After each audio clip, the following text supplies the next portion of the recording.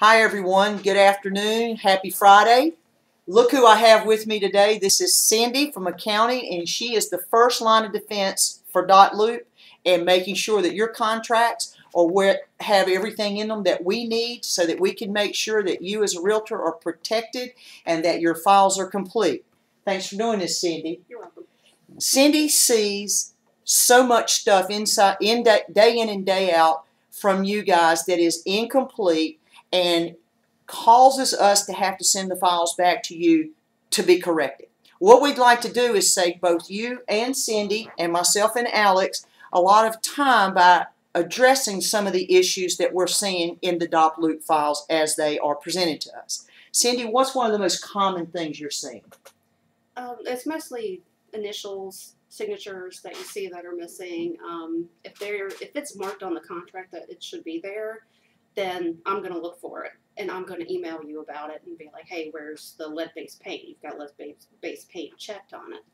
So that kind of thing. And just the forms in general. Is the form completed? Like our ATR doesn't always get completed. It's really nice to have both sides. Right. Because to try and enter it into the system, you literally are on page 1, page 11, page 12, page 2, and you bounce around, and that takes extra time. Takes extra time. Please remember that Cindy also is reviewing almost all of the contracts for all of our 11 offices, and so it's really important that we don't waste any time, because our goal is not to be punitive to you or to do anything to cause you extra work. Is to make sure that your file is complete and that should you ever have your files reviewed by the Real Estate Commission, or if there's ever a complaint filed, that we have all of our ducks in a row, that all the I's are dotted and T's are crossed. So Cindy is outstanding at identifying which documents should be included with the offer to purchase, with the listing agreement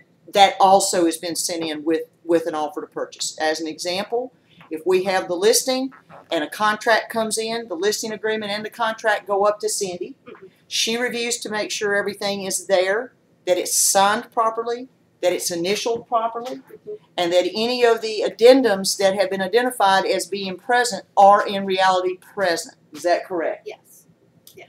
What is something that the agents can do to make things a little bit easier for you? Example, can they put all of their contract files in one folder and all of their disclosure, the pamphlet for home inspections? Is it better for you if those are put in a separate folder that you don't have to dig through to find the file you're looking for? It's nice to have the ones where, if they have their listing paperwork and they have a listing, the listing goes under contract.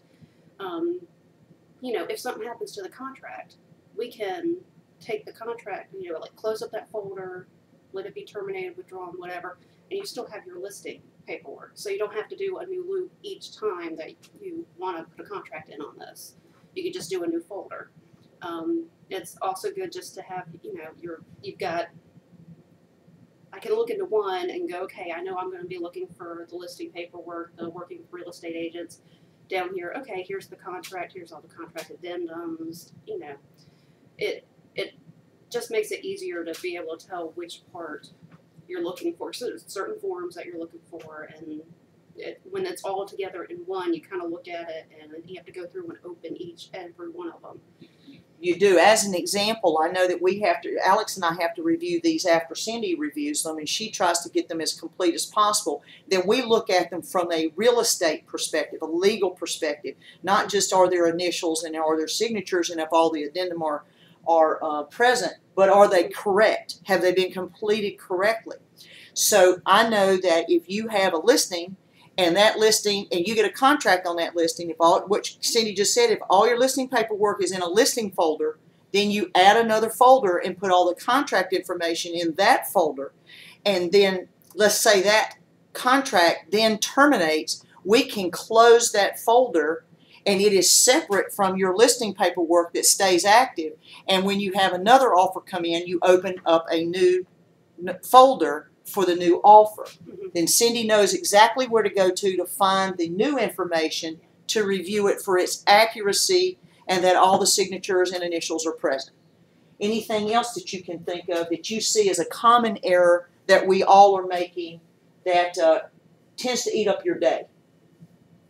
I don't know about eating up my day, but be aware in .loop that when you change a form, it's not gonna.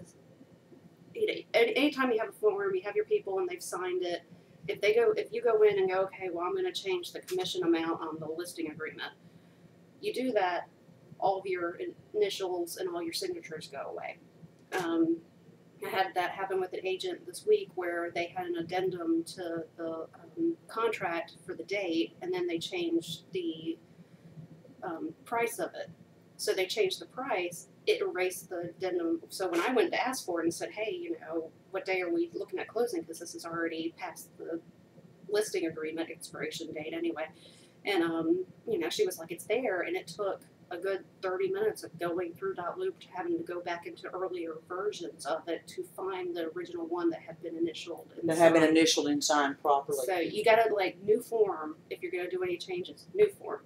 New form, or we have amendments to the contract. So you don't necessarily have to reinvent the wheel. If you change something in a listing agreement or you change something in an offer to purchase, we have addendums that you can use so that you can leave the original paperwork intact, and then you can add this addendum to it. Is that correct? Yes. That's right. So we hope a few of these hints will be helpful to you. It'll help us avoid having to send so much work back to you. It'll help us process the files more accurately and quicker, and it certainly eventually, as we grow more and more familiar with .loop, this is an excellent tool, and we want everybody to embrace it and love it as much as we do, and that it's all helping you keep your files in correct order and appropriate for anybody to review them at any point in the future should there ever be any questions. And just so everybody's aware, I am now sitting outside of accounting, kind of diagonal from Robin Atkins' office. If you have any questions, you're not sure how to work within a form, let me know. I can come to you or you can come to me. I'm available. You know, I can schedule time if you want to schedule time to work on things. Just let me know.